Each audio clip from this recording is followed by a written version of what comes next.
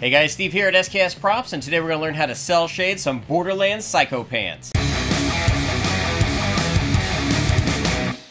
Welcome to the shop. If you're new to the channel, be sure to hit that subscribe button because we'll be coming back with lots more tips and tricks for prop and costume fabrication. Now in today's video, we're going to be doing some cell shading to mimic the style of Borderlands. Now you guys know me, I love Borderlands, and I've done several videos in the past, specifically doing a lot of the hard pieces, so like the masks and the armor, and I'll of course link those videos below. I did some cloth and a simplistic Borderlands video in my channel currently, but I figure it's about time to do some advanced techniques. So I'm going to show you guys what it takes to use an airbrush and different paints and mimic this style on some Borderlands Psycho Pants. We have a lot to do, so let's get started. Sourcing orange pants isn't easy, but I've had some decent luck on used clothing sites like eBay and Poshmark. To give the pants some very subtle color shifts, I'll be using my Iwata airbrush and a mixture of transparent and opaque Createx airbrush paints. From there, it's just using the airbrush to highlight a lot of the contours and creases in the pants. I'm using the Psycho Cosplay guide on the Borderlands website as a main reference for this. On your first pass, try not to add too much pigment to the cloth. You can always go back and add additional layers as you see fit.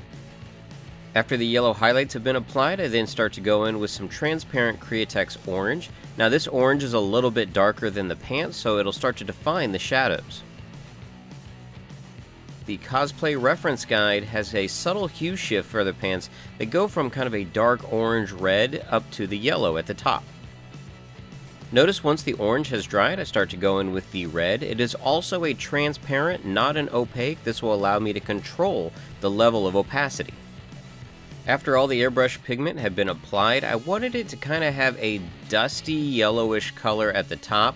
A great way to achieve this is by using some spray paint and just lightly dusting the surface. Unlike the previous versions of this game, the Psycho Pants have dark brown cuffs down at the bottom, and to achieve this look, I used some dark brown spray paint. If you wanted to, you could also dye the cloth to achieve this look. I just felt this was a quicker and easier way to do it.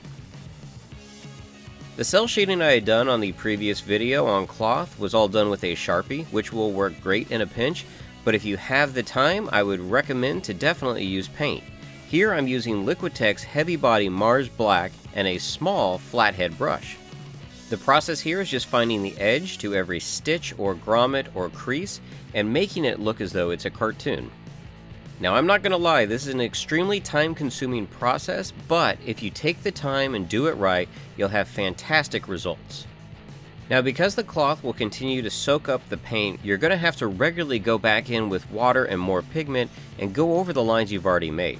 And on that same note, if you are making lines here, I would recommend to vary them. You can see that it's not a uniform line. That variation in the line is what will give it character. Now once again, my cosplay reference guide from the Borderlands website is just off camera, and I'm constantly referring to that to look at the lines of variations to make sure that I'm matching it as close as I can.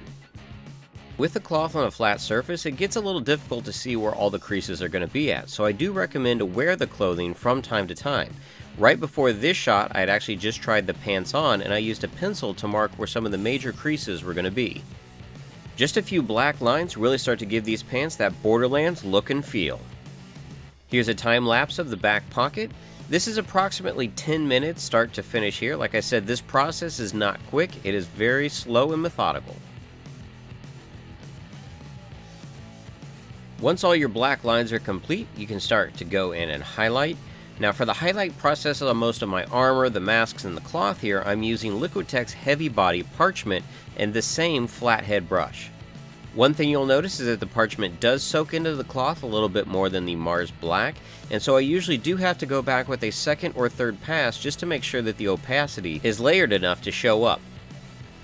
We're almost to the point where the pants are complete. It's really cool to look back through all the layers and see how they were built up. You can see the airbrush, the spray paint, the black lines, and the highlights have all come together to give it that Borderlands aesthetic.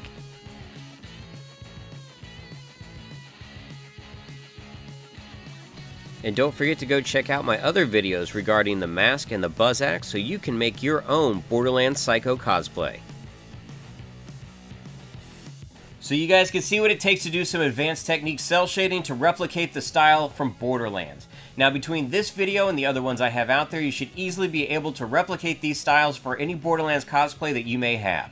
Now if you guys enjoyed this video, be sure to hit that like button and subscribe. Be sure to swing back by again for more tips and tutorials. Until then, thanks for stopping by.